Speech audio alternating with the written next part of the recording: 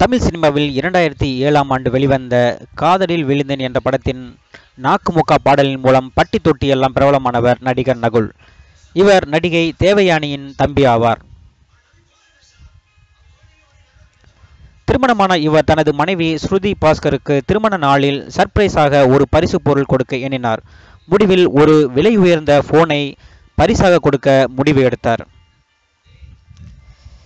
இதற்காக பிரபல ஆன்லைன் நிறுவனமான பிளிப்கார்ட்டில் 1,25,000 மதிப்புள்ள ஐபோனை ஆர்டர் செய்தார். சில நாட்கள் கழித்து ஐபோன் டெலிவரி ஆனது. ஆனால் அது 1,25,000 மதிப்புள்ள ஒரிஜினல் ஐபோன் கிடையாது. அது ஒரு டுபாக்கூர் மொபைல் போனை டெலிவரி செய்திருக்கிறார்கள்.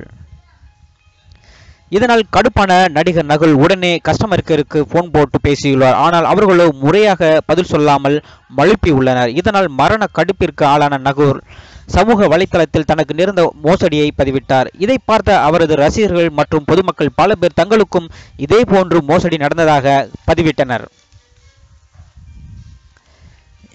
இதனால் பிரச்சனை பெரிதானது. இதற்கு மேல் போனால் கம்பெனிக்கு கெட்ட பெயர் ஏற்படும் என்று எண்ணிய பிளிப்கார்ட் நிறுவனம் நடிகர் நகுலிடம் இருந்து அந்த டுபாக்கூர் போனை வாங்கிக் கொண்டு அவரது பணத்தை முழுவதுமாக திருப்பி கொடுத்துள்ளது.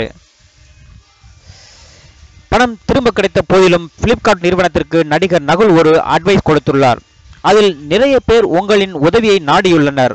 அந்த வாடிக்கையாளர்களுக்கு உதவி செய்து நம்பர் 1 இந்திய நிறுவனமாக நீங்கள் மாற வேண்டும் என்று தெரிவித்துள்ளார்.